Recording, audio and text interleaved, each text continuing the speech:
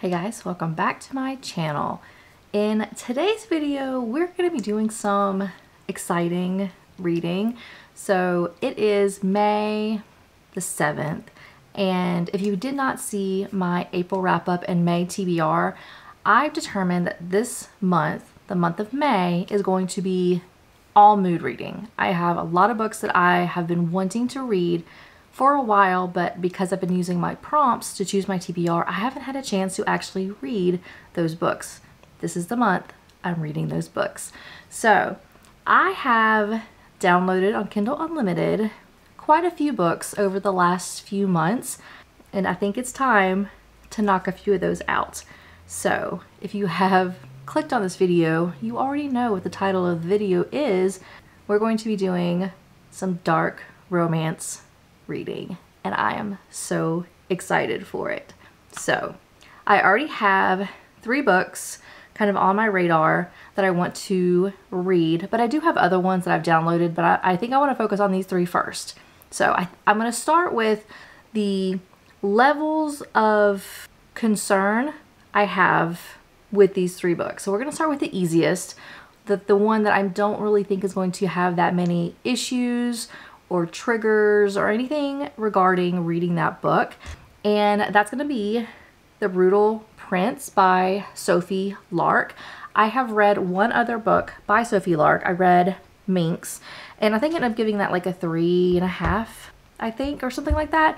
I did pick this up already. I started reading it yesterday. I'm at like 10% in, and kind of the gist of what I'm getting is there are 2 rival families. And for some reason, I think the youngest of one, the FMC in one family, and then the oldest boy, the MMC, in the other family, have to get married for some reason. Don't know why. But the thing that what I know about this book, and on the cover, there are like strawberries. Apparently, the FMC on the wedding day, like while they're getting married, she knows that he is allergic to strawberries, and so she puts strawberry oil or something on her lips so that he has an allergic reaction when he kisses her on the wedding day. So I don't know anything else about that other than that one thing. So this is part of a series as well, so depending on how this goes, I might go ahead and read some more, but that's what I know about this one. I don't really think there's a lot of like really strong triggers in here. At least there were not triggers when I first started the book. Like there wasn't a trigger warning list. So I think this is going to be pretty tame. Not a big deal. I think it's going to be more of a romance, but a little bit on a different level of a typical romance. So we're going to be reading Brutal Prince. And then the next book I have that I planned on reading is Does It Hurt? Now, this one I think is kind of in the middle between The Brutal Prince and then the one that I think is going to have the most triggers and the most issues. So, Does It Hurt? The only thing I know about this one is there is a scene with a shark where the girl is in a compromising situation with her head over the back of the boat, either in the water or very close to the water in shark-infested waters. And apparently I think she's a con woman, and she tries to steal the MMC's identity or something, and that's how they kind of get together. So that's all that I know. There's a shark scene that is going to be very interesting for me to read. The last book I literally know nothing about, other than I've seen quite a few TikToks and reels about people who have read this book or their reaction while reading this book. And that is going to be The Ritual. So the little blurb on the front says, "She is to serve and obey him. He will protect and own her." I'm looking at it on my phone. There are trigger warnings for this one. So it has graphic violence, drug alcohol use, breath play, bondage, kidnapping, and some others. That is the 3rd book that we're going to be reading. And my plan is we're going to read them in the order I just said. So The Brutal Prince, Does It Hurt, and then The Ritual. We're going to get progressively darker as reading goes on. So that is the plan for this video. I also did just finish reading Corrupt by Penelope Douglas, and that is the Devil's Night series. There's 4 books in that one. So I just got finished reading Corrupt like 2 days ago, and I have the next one, which is Hideaway. That is downloaded as well. That's another like dark romance, but it's not really a dark romance in my mind. So we might pick up that too, depending on how these 3 books are. So if I'm not really feeling any of these books, we'll go ahead and substitute Hideaway for whichever one I'm not really feeling. So that is what we're doing, and we're going to start reading. And if my sanity, specifically with The Ritual, is tested, because I'm concerned. I've been thinking about the good times. I've been sleeping through the long nights. Okay, I'm on chapter 11. I really don't know if you can see, but I'm on chapter 11. I'm 33% in, and the strawberry scene just happened, and it was so good. So I gotta say, I have never read a true enemies to lovers book before. Like, I've read romance where it was like, I wouldn't call them enemies to lovers because it's romance. Like, it's kind of hard to be a true enemy. Like, there's always like dislike, or like you don't like that one person, but it's never like enemies. This book is truly enemies to lovers. I think, obviously, I'm only 33% in, so I'm assuming there's going to be lovers, but the enemies piece is definitely there. So, like, each family member has lost family because of the other side. Like, you know, the mom on Callum's, or the MMC's side of the family, lost her brothers, I think, and then Ada lost her uncles because of like the fighting and all that kind of stuff. So I mean, they're truly like, they're killing each other. Truly, it's legit enemies to lovers. And it's seeing the enemies piece and like the little things that Callum and Ada are doing to kind of get at each other secretly, because they're supposed to put up this front that they're getting married, and but they can't, like, you know, they have to make everybody think that they're actually getting married. And so they're doing these little digs at each other, and it's so humorous. Like, he sent her to a spa day the day before the wedding to get like pampered and massage and all of that, mud bath, the whole shebang. And she ends up passing out like while she's getting massaged, and he put on the list of like things that she needs to get done, like the spa list of all of the amenities that he bought. He got her a Brazilian wax, and she didn't know it, so she woke up when wax was ripped off of her. And she got back at him by like taking his wedding tux and putting a god-awful horrible one in its place, and like just the back and forth that they're doing. I cannot wait to see all the like the little pranks and things they do on each other just to spite one another. And then I'm really curious like how the like relationship is going to be built. But so far it is very entertaining. I have been laughing. So far, very much enjoying, and I cannot wait to get through with this. So it says this is it's a short book. So I'm 33% in, and I've only got like 3 hours and 30 minutes left. So it's 8:03 p.m. So I'm definitely gonna be able to get done with this book today. And so tomorrow, if all goes well, I'll start Does It Hurt, which I have a feeling is not going to be the same kind of atmosphere as this book. But this book is very entertaining so far. I am loving the little pranks that they're pulling, so thoroughly enjoying. Let's get back to seeing what Ada and Callum get into. All right, we are back for a update. I finished, oh, I don't have it on I don't have it on my Kindle anymore. I finished Brutal Prince last night, like I expected. I ended up rating that 3.5 stars. It was, I honestly thought it was going to be more Enemies to Lovers longer. Because I know the last time I checked in, it was right after the like strawberry scene. And I expected there was going to be more like pranks as it kind of continues. And there was like one, I guess, after that scene. But it really wasn't that many pranks. It got more into a, now you're married and now you gotta live together and you gotta grow and like be a couple together and figure out what they need to do. So it really wasn't very like prankish anymore. So the funny scenes kind of weren't there, but the book is very short. I think it's only like 300 and something pages. So it was a really quick read. I did enjoy it. I know that is part of, I think that it's called the Brutal Birthright series or something like that. I might go ahead and continue because I think there's a total of 4 books.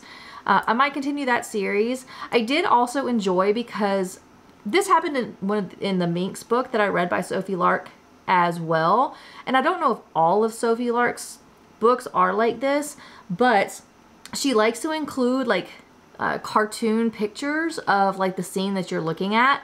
And some of them can get very interesting. But it was really nice having the, like, you're just reading and reading and reading, and then you have like the cartoon picture that pops up that you get to kind of see what she's envisioning the scene to look like. So that's always nice. And like I said, that happened with the Brutal Prince book, and then also happened in Minx. I don't know if that's something that she continues, but that would be interesting to see if that trend continues with all of her books. So that is The Brutal Prince. I don't really think it's considered a really dark romance. It's kind of, there's like mafia-ish scenes. Like both families are from like their own individual like mafia family. And you have like them getting into fights, and there's like, there are things said that makes you believe that they've done more than just like fight. But there's really nothing dark, I think, in that book. So of the 3 dark romances that I'm going to be reading in this video, that is definitely very tame. I don't think there's, I don't even remember, I think at the beginning of the book it says there's like a link saying if you wanted to find the trigger warnings, you can click on it. I did not. So if there are trigger warnings, I don't really think there's that many strong ones. So that is definitely the most tame. I did also, now that The Brutal Prince is done, I did go ahead and download Does It Hurt onto my Kindle. And this one also has trigger warnings, and this one actually does have it listed. So just to give you kind of an idea, there's a big paragraph of all the different trigger warnings for Does It Hurt.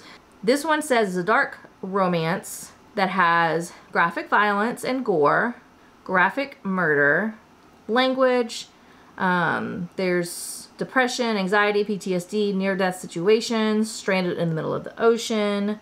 There's mentions of things. There's child abuse, which I don't really care for at all. Kidnapping, other kind of situations. There's also particular kinks listed. So this is definitely much more on the elevated dark romance tier. So that is what we are reading next. I have not opened, like I literally am on page 1. So I haven't even really had a chance to give you my initial thoughts on the book yet, but I will be reading this today. I don't know how many pages this book is. Let me see if it tells me. So the epilogue starts on page 399. So it's 400 pages, and we're going to be diving into this next.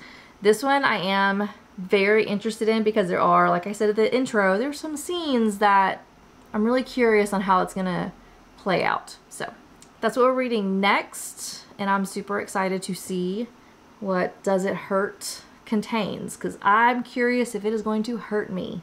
We'll see. That's stupid, but we'll see. All right. Cause you really get me, make me fall to my knees, every night I fall deep, but alive. So I have been reading Does It Hurt for a couple of days now. It's a couple days later. I'm at 60% through this book. It says I have 3 hours and 14 minutes left, and it wasn't what I expected. So the shark scene happened. That was interesting. And they've been stranded. So I don't want to say a whole lot because I don't want to give away what it's about. And I kind of went in blind. So honestly, I don't even know what this book is even about on like the summary of the book.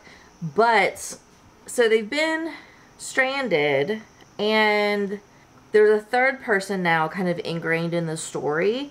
And I don't know about him. He's interesting, and I don't like him, but I think you're not supposed to like him, honestly. But the relationship between Enzo and Sawyer are strange. So, Sawyer is a thief, steals identities, like I said, steals Enzo's. And Enzo has, like, a deep-seated anger for her for doing that. But he knew something happened the night that she stole his identity. He realized something was wrong.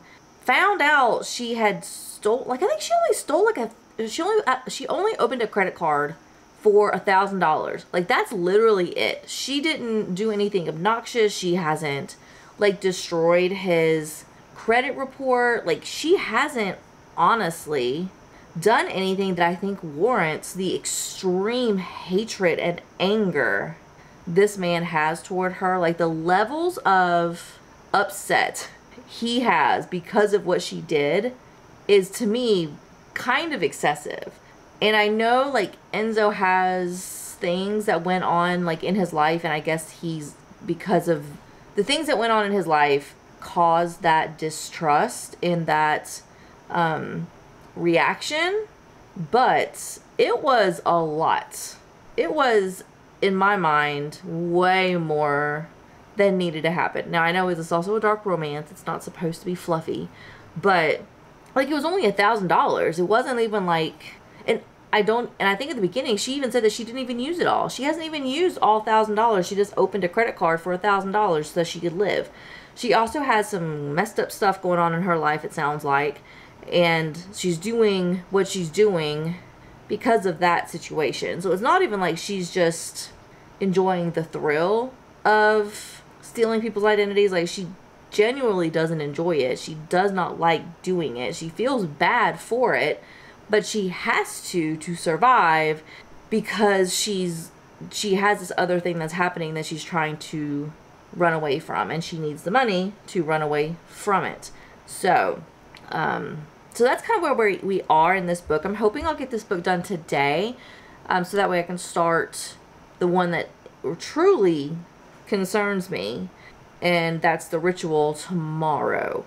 So far this is going okay. I think this is still probably going to be like a 3.5 to 3.75 because I've kind of gotten a little bored now that they're at the island. So the first part, like the building up to what's going to happen, how is she going to do this, and then, you know, Enzo's reaction and all of that, I enjoyed. I liked the build up and I liked the story. But then once I got onto the island, I've gotten kind of bored, so it's not the best in my mind.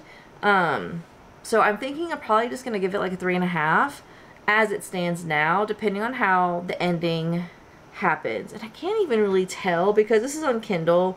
I really can't tell what's in the picture, like in the black and white picture. Like, obviously there's a lighthouse and there's waves in the ocean and all that, but I can't, there's something inside the picture, like inside the lighthouse. I can't tell what that is. I don't know. So I don't really know how it's going to end, but it could potentially be higher than a 3.5. But as it stands now, this is probably gonna be a 3.5. So we're going to continue reading and seeing what happens with Enzo and Sawyer and everything that's going on the island, and how they're going to get back to civilization. That's what we're going to do now. Okay, so I have another book update. I finished Does It Hurt? And I ended up giving that 3.5. It's, I don't know, it's just, I don't honestly know what it was. So it was a decent book. I kind of anticipated what the ending was going to be, sort of. It just wasn't anything that I mean, it was just a book, honestly. Like, I don't think I had really high hopes for that book as it was anyways, but I'm glad I did finish it. I was interested to find out kind of what the book was all about, but it wasn't anything, it wasn't good or bad. It was right there in the middle, and I don't know. I mean, I feel like that's a really good middle ground for dark romance, because it did have some things that were kind of out there. The shark scene was definitely something I had not ever anticipated reading, and there were some other things that did happen, but I feel it was a really good middle ground dark romance book. So 3.5. I'm glad I read it. I'm glad it's done. And now I have moved on to Does It Hurt? I started this last night, and then I read a little bit more this morning, and I'm only at 18%. So this book, from what I'm gathering, this is also a really long book. So this book I think is like 500 or so pages. So I know there's a lot that's about to happen. But so far what I've gathered is there is a dark society, secret society, whatever, at this really prestigious college that pretty much anybody who goes to are super, super, super rich kids. They go to it just to basically say that they went there. They know their mom and dad are going to pay to get their grades. Like, they're not going to get bad grades because everyone in the school kind of anticipates, I guess, that if you go to this college, you're going to walk away with a degree without having to ever do any work. But while they're at this college, there is a society called the Lords, which I guess rule, like, they're like the CEOs of like top billion-dollar, multi-million-dollar companies, and has like senators and really, really strong people in power that have gone through this society. And there are 3 initiations, and after the initiation, if you have successfully done what was asked of you for the Lords to become a Lord, then at the end of your 3 years, the Lords Society gives you a girl to own. Sounds really bad, and it is. And so Riot, I think that's his name, R-Y-A-T, I'm saying Riot. Riot has just completed his 3rd initiation, and typically, I guess, it sounds like people are able to choose who, the guys are able to choose who they own, but on rare occasions, the Lord Society directs a person to own another person. So Riot was directed to, he is going to own Blakely. And again, the girls, not a clue that they have just been decided that they are going to be owned. And so Blakely, I guess the girls do have a choice, I guess. But they have to go through a ritual, a ceremony, and they have to vow that they agree that the Lord owns them to do whatever they want to until the Lord sees fit that they don't need the girl anymore. So Blakely has just gone through the ritual, and that's where we're at. We're only at 18%. There has already been some stuff that has happened. And also I will say the Lord, it's not like a secret society. I think of a secret society as like a fraternity. They do some shady stuff, but not, too bad. And I don't know, but this is my interpretation. The Lords, however, the things that they are directed to do during their initiation is assassinate somebody. It's that level of directions. It's not go beat somebody up, go spray graffiti in the president of the college's office. It's not like pranks. It's legit assassinations that they're being told to do. So it's not anything that you think of lightly. And I guess also if the guys become Lords, they become Lords for I guess ever. They're within the society forever. And if they do something that goes against the Lord's rules and regulations or whatever, they could be killed for it. It's not just like you're no longer part of our fraternity or you're not part of our secret society anymore. You know, maybe you'll get a bad reputation or maybe something bad will, you know, adversely happen to you if that happens. No, with the Lords, that's the end of it. So definitely something that is very intense. And so far, I actually am liking it. Like I said, I think this is going to be, of the 3 books, this is definitely going to be the darkest of the 3. And I can already see this is at a different level than The Brutal Prince and Does It Hurt? So this is definitely top tier dark of those 3.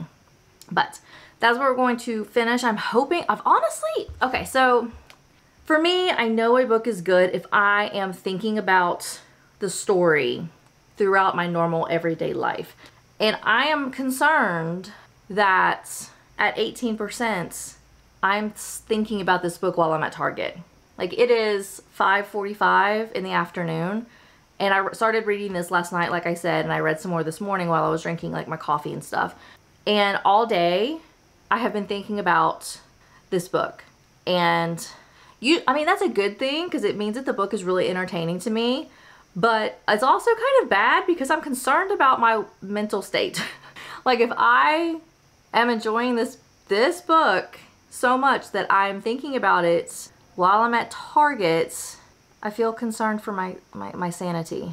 I don't know, but hopefully the next check-in will be either a reaction to something that has happened or a check-in on where I'm at in the book.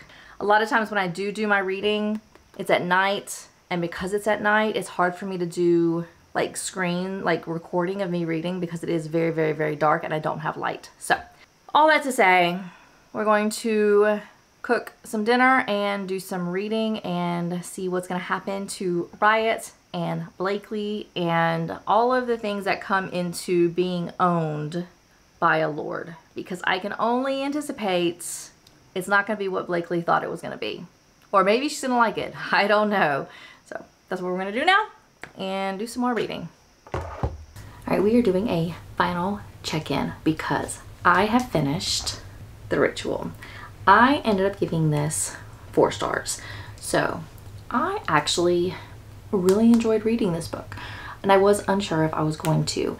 So what I actually enjoyed about this book was, while it was long, what do you happen in the beginning of the book actually had an impact at the end of the book. So like, I was reading and I just, you know, something had happened. I was like, oh, okay, cool, that happened, whatever. But then at the end, it actually had, like, it came full circle, which I appreciate. I will say, I think this probably could have been about 50, 100 pages shorter, like right in the middle, but overall, it was really good. Really did enjoy Riot. He was a very good main character, and I do plan on picking up the next book, which is Sinner. So I will be continuing the Lords series and seeing kind of how the rest of the books go. So I was nervous but pleasantly surprised with this book. This does have some violence in it, and there were some things that, you know, the trigger warnings were something that you needed to account for, but it was a good read. I enjoyed it. So I don't know, I feel like I might be a little jaded because, like I said at the beginning, like at the very beginning of this video, I had said that some people had, like, I'd seen reactions to people reading this book while they were reading it and then even after they were reading it, and it made it seem very intense. And while there were some things in here that were kind of intense, I didn't think it was that bad. But that is The Ritual. So in this video, I had a pretty good time. I enjoyed reading all these dark romances, and I feel like it was a very nice change of pace. It was something that I actually really enjoyed reading. So we had The Brutal Prince, which I was laughing out loud through part of that. We had Does It Hurt, which had a very interesting shark scene, and other than that, I got kind of bored toward like the middle of the book, but it was a decent book. And then we have The Ritual, which was probably my favorite book of the 3, and I'm very excited I finally was able to read this. So, but with that is going to be it for this video. If you have made it to this spot, let's put how about a skull emoji? Because there's, the lords have masks that they wear, and so he has like a little skull mask on the cover. So let's use a like skeleton or something of that manner if you made it to this part of the video. And yeah, and with that, if you have not subscribed, please make sure you do so. I would greatly appreciate it, and I will see everybody in my next video. Bye.